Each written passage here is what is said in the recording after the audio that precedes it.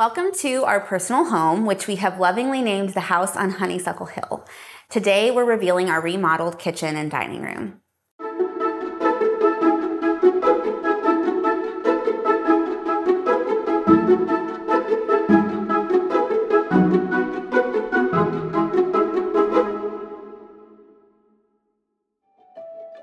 We bought this home from a family who had lived here for nearly 60 years, and while it had been lovingly cared for and maintained, the finishes were nearly untouched.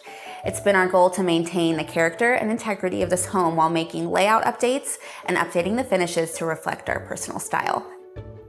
From the moment we walked into this house, we knew that at some point the kitchen would need a major overhaul. It was a galley-style kitchen, and despite there being a breakfast nook with large windows at the end, the layout made the space feel really dark and small. There was a decent amount of storage, but the counter space was really lacking. The kitchen had all stained wood cabinetry and sunshine yellow Formica countertops. We knew that by opening up the wall between the kitchen and formal dining room, we could create a large island in the center of the space. We went through many iterations of the plan to land on the most functional and beautiful layout possible, and after playing with countless layout options, we actually returned to the original one we came up with several years ago. We think the end result speaks for itself.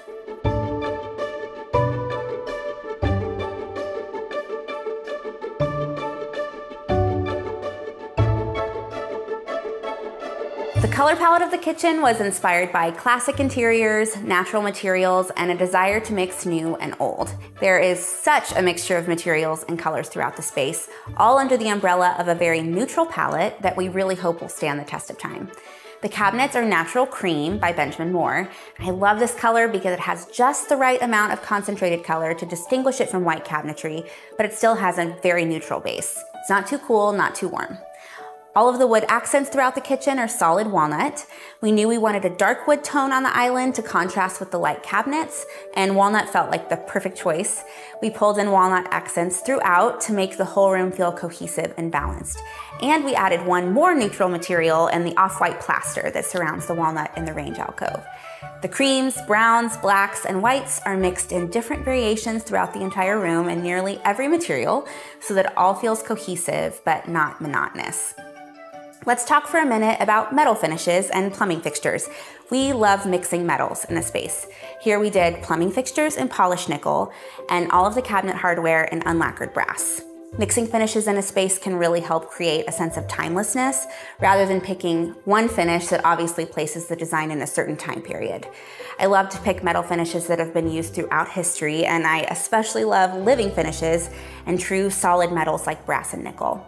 Our kitchen bridge faucet and pot filler are from Duval Kitchens in England, and the details really make them special. I love the porcelain touch with the hot and cold labels, and the cross handles have a very historic feel. All of our hardware is unlacquered brass. Because there's no lacquer on the finish, it's susceptible to aging and patina, but that's what makes it so charming. As we use the kitchen, the brass will age. I love living finishes like brass and even marble because they show signs of life. As with any kitchen, the countertops are a big focus in the space. We decided to do a mix here as well, both in the type of stone and the edge profile. For the island, we went with a honed marble and an eased edge, just kind of a straight edge. We had some fun with the front of the sink by adding marble to the cabinetry to create an apron front. On the perimeter and the backsplash behind the range, we went with a black soapstone. I love the natural veining and a hint of green color running through the slab. There's just a depth to the color and a smoothness to the stone that has me falling in love with it more every time I use it. We went with an OG edge profile on the soapstone, which is a little curve, because I wanted to add a little bit of classic flair to this darker material. I didn't want it to feel stark and modern in the space, and the OG edge ensures that it still feels classic and timeless. We were able to incorporate some fun moments with our lighting as well. The pendants over the island really illuminate the workspace and provide a beautiful glow. These ceramic pendants are also from Duval Kitchens in England, and I love knowing that they were handcrafted by artisans at Coates Mill. They add so much charm to the space. We also added some accent lighting to the range alcove with the small flush mounts. The brass ties in with the cabinet hardware, and I turn them on constantly because they provide just the right light to work anytime I'm cooking. The island is such an important work zone in this kitchen. We centered it with the cast iron workstation sink and a bridge faucet. On one side, we have a set of dishwasher drawers and a pull-out for cookie sheets. And on the other side is a trash pull-out and open shelving, which is a really special moment. Our carpenter Kyle built this beautiful curved shelving, which I designed to really feel like a piece of furniture and to allow for some well-styled display. On the perimeter of the kitchen, we have a full wall of cabinetry with an integrated fridge, and then we have the range alcove. The range alcove is probably my favorite part of the room. It creates such a beautiful centerpiece for the space and feels so comfortable for cooking. The lower storage has lots of deep drawers and pullouts for utensils and oils. The walnut shelving ties in the island, and then we added a natural patina to the rest of the range hood with a plaster finish. The main cabinetry wall has a pantry cabinet, integrated fridge, and then 6 feet of cabinets with storage below, standard uppers, and an appliance garage, which hides some of our most used small appliances and helps to keep the visual countertop space clear. On the remaining perimeter wall of the kitchen, I knew that I wanted to search for something with character rather than doing more built-in cabinetry here. Historically, kitchens were not filled with wall-to-wall cabinetry. Freestanding furniture has traditionally been a very important part of kitchen storage and use, whether that was a china cabinet, a pie safe, a freestanding pantry cabinet, or a work table. This wall is really visible from the living room, and I knew this was a chance to find something antique and one of a kind. We searched for months for the perfect piece and ended up stumbling across a kitchen cabinet from the late 19th century. I love the tone of the Irish pine. The size and style is just perfect for this perimeter wall. And fun fact, the storage on the bottom was actually designed to bring in chickens from the cold at night. Now let's move into the dining room.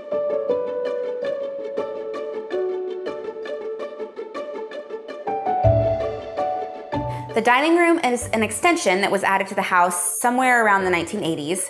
We love all the windows and the natural light that floods the space. It was already an eat-in kitchen, but when we changed the layout and lost our formal dining room, this became the only dedicated dining space in the house, so we really wanted to make it special. We added a cased opening to what used to be completely open to create a sense of separation. Then our main focus was to infuse a little bit of color and personality into the room. The obvious star of the show in this room is the wallpaper and the trim paint combination. The wallpaper is a William Morris & Company design based on a pattern from the 1880s. I love the gray-green background color and the neutral browns and beiges in the floral pattern. It feels so historic and traditional while still being current. We picked the trim color based on the wallpaper, and this color is called Antique Pewter by Benjamin Moore. The table is a white oak drop leaf table from England in the early 1900s. It's solid white oak and the legs swing in and out on dowel hinges. I love that this table already has a long history and we get to add memories to it as our family gathers around the table. The chairs belong to my grandparents and we cleaned them up and recovered them in a dark performance fabric to make them really durable for our kids. The kitchen and dining spaces flow seamlessly with one another and also with the rest of the home, but they still feel just separated enough to feel like their own spaces. We love the functionality and beauty of these reimagined rooms.